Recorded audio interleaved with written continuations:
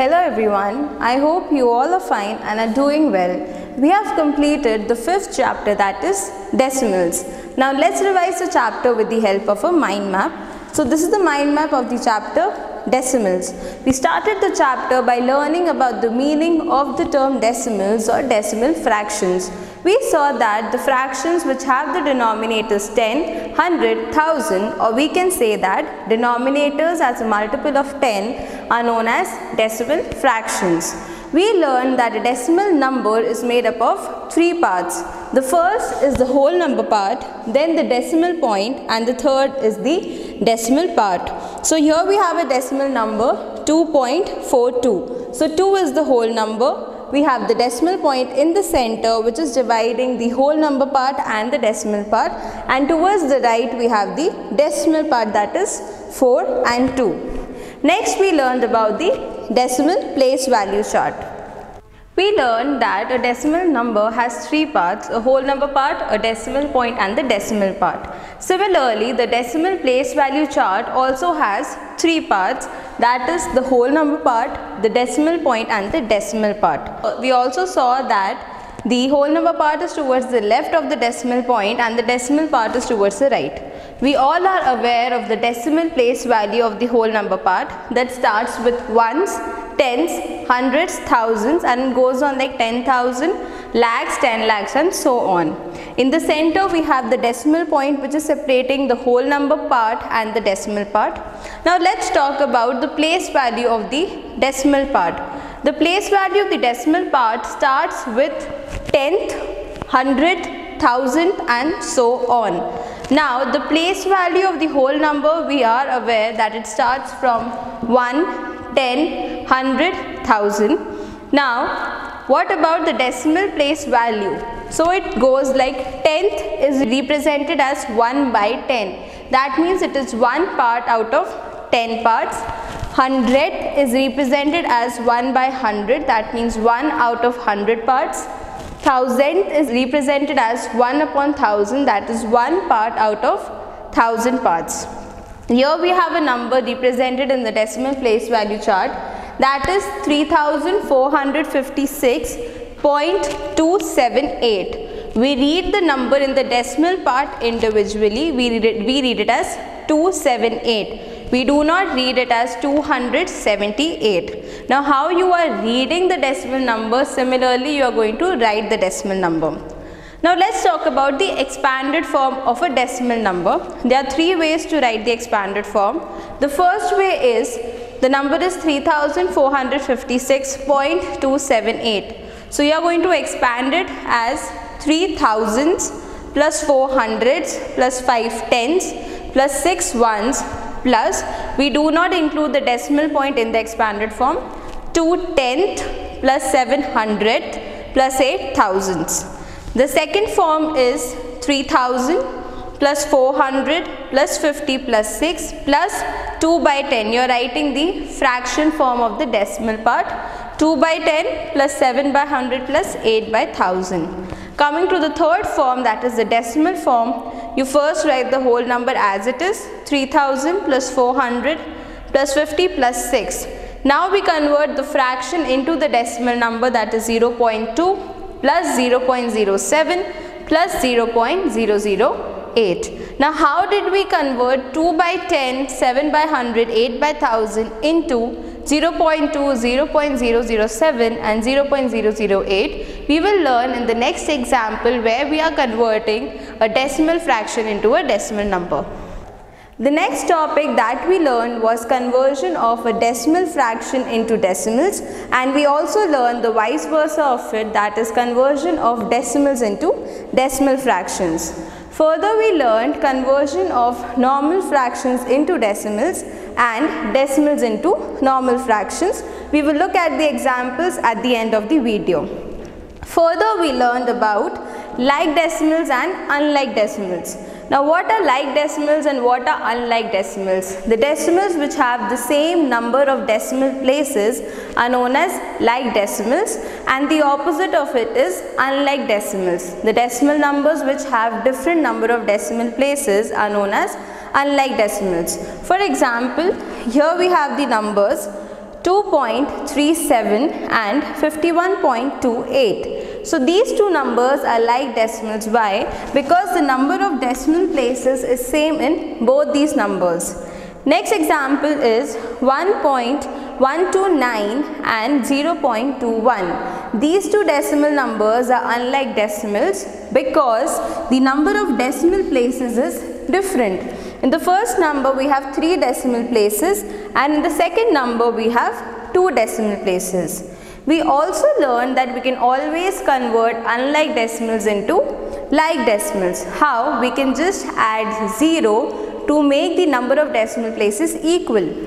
So here we saw an example of unlike decimals. We have 1.129 and 0.21. So the highest number of decimal places is 3. So we can make 0.21 into a like decimal by adding a 0 next to 1. So 0.210. Now these two numbers are like decimals. Further, we learned about comparison of decimals. Now while we are comparing decimals, there are two ways.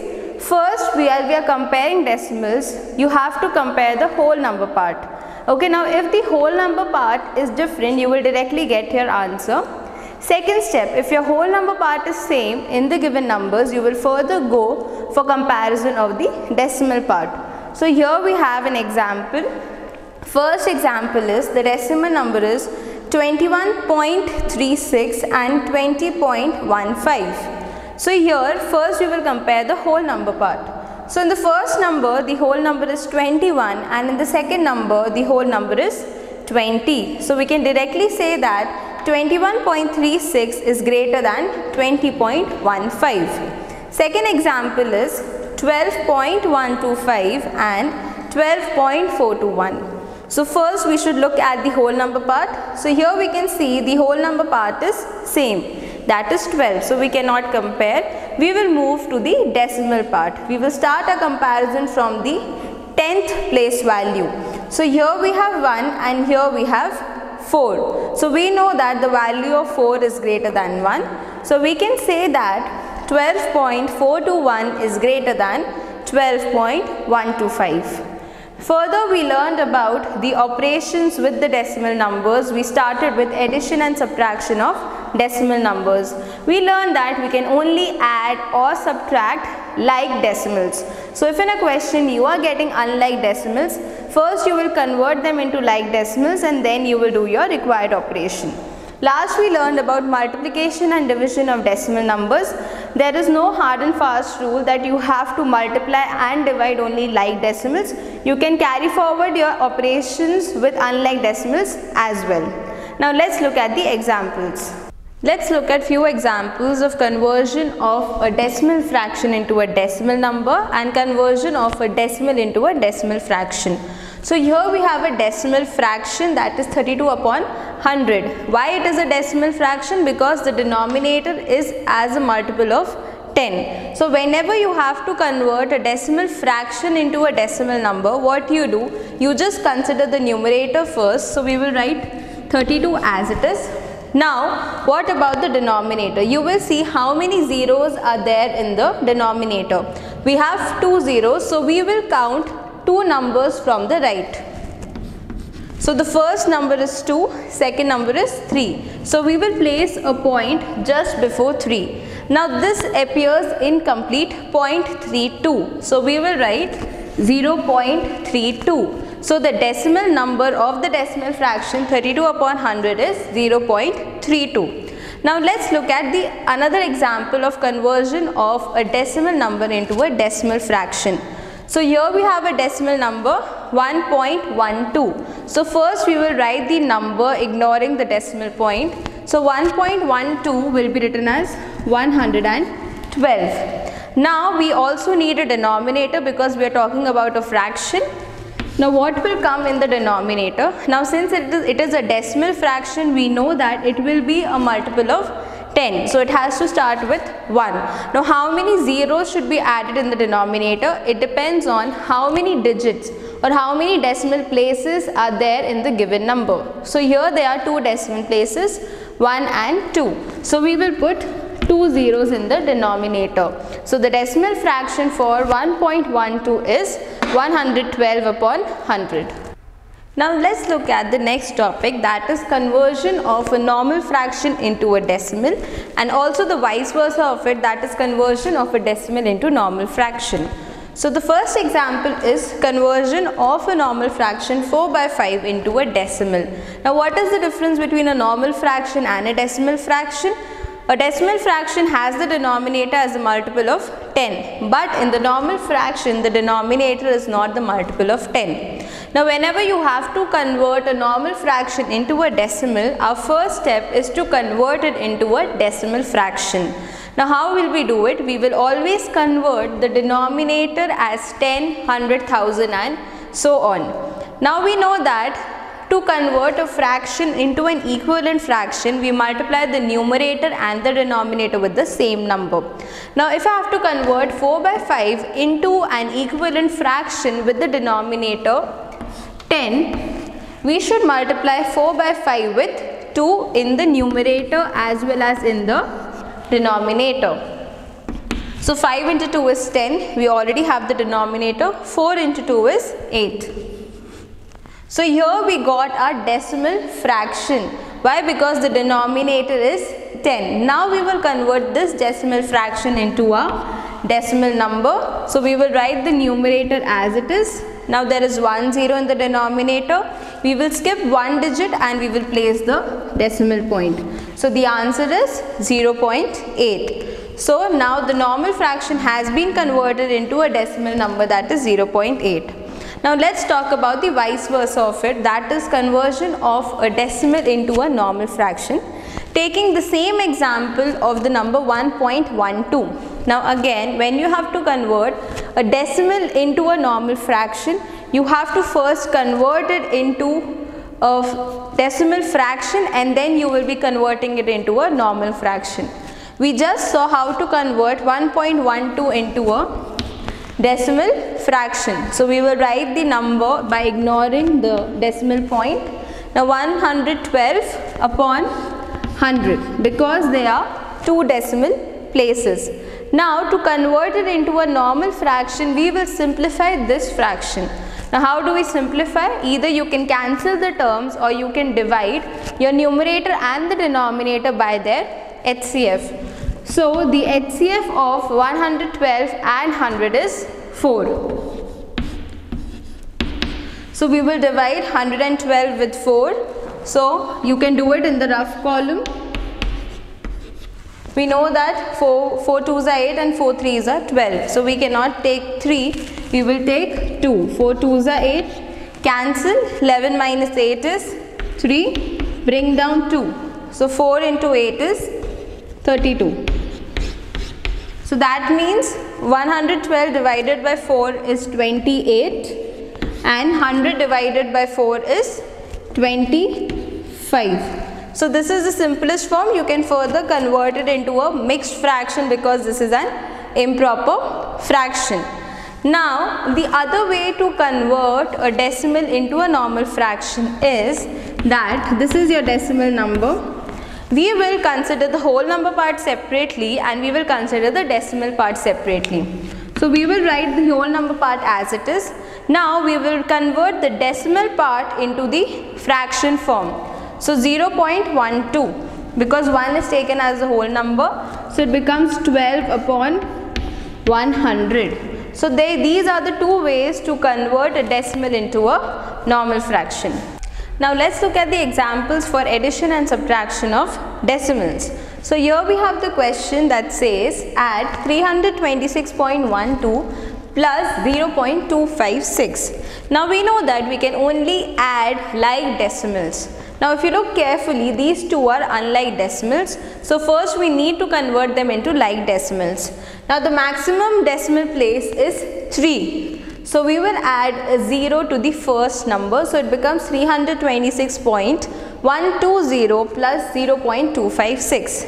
Now we will arrange them in the form of a column. We will first arrange the first addend, then the second addend. Now let's add these two decimal numbers. Now 0 plus 6 is 6, 2 plus 5 is 7, 1 plus 2 is 3, and now we will place the decimal point as it is under the decimal point. 6 plus 0 is 6, then 2 as it is, and then 3. So our sum is 326.376. Now let's talk about subtraction of decimal numbers. We have the question 139.075 minus 21.02. Now again, if you observe carefully, you will notice that these two are unlike decimals. So first we will convert these unlike decimals into like decimals. So again here the maximum decimal place is 3. So we should have the maximum decimal place in the second number also as 3. So we will add 21.020. We will add an extra 0. Now let's subtract. We will arrange the minuend and a subtrahend. So it is 139.075 minus 21.020. Now let's subtract. 5 minus 0 is 5. 7 minus 2 is again 5. 0 minus 0 is 0. Now here also we will place the decimal point as it is under the existing decimal point. 9 minus 1 is 8. 3 minus 2 is 1, and this one will be written as it is. So the difference is 118.055. So always remember, you can only add and subtract the like decimals. Next we have multiplication and division of decimal numbers. Now when we have to do the operation of multiplication and division, we can always do the operation with like decimals as well as unlike decimals. So here we have an example for multiplication of decimal numbers. The question is multiply 1.25 and 2.5. So now when you have to do multiplication of decimal numbers, we will carry out normal multiplication by ignoring the decimal point. So here we have placed the numbers in the column form. 125 into 25. Let's multiply. 5 into 5 is 25. So 2 will go as a carryover, and then 5. 5 into 2 is 10. Plus 2, 12. 1 will again go as a carryover, and 2. 5 into 1 is 5. Plus 1. 6. Now over here either you can put a cross or you can write 0. Next we have 2 into 5 as 10. So we will take 1 as carryover and 0. 2 into 2 is 4 plus 1 5, and then 2 into 1 is 2. We will add these two rows. So 5, 2 plus 0 is 2. 6 plus 5 is 11. So 1 will go as a carryover and 1. 2 plus 1 is 3. We got the number 3125. Now how will we place the decimal point? Now let's get back to the question. In the question we have how many decimal places? So here in the second number we have 1 decimal place, and in the first number we have 2 decimal places. That means total we have 3 decimal places. So in your product, that means in your answer, you will place the decimal point after the 3 places. So that is 1, 2 and 3. We will have a decimal point between 3 and 1. So the answer for 1.25 into 2.5 is 3.125. Now let's talk about division of decimal numbers. Here we have a question 12.4 divided by 4. You will arrange it in the normal division format. 4 is the divisor, 12.4 is your dividend. We will start with the normal division. 4 into 3 is 12. So we will write 3 over here and 12 over here. Minus, we get 0. Now here we have the decimal point. So right above it you will place the decimal point in your quotient. And you will bring down this 4 for your further calculation. Now 4 into 1 is 4. You get your remainder 0. So your answer is the quotient, that is 3.1. So always while dividing decimal numbers, be careful to place the decimal point in the quotient right above the decimal point in the dividend. So students, I hope you have understood the chapter decimals. Practice all the questions which are given in the textbook. I will see you in the next interactive session. Thank you and have a nice day.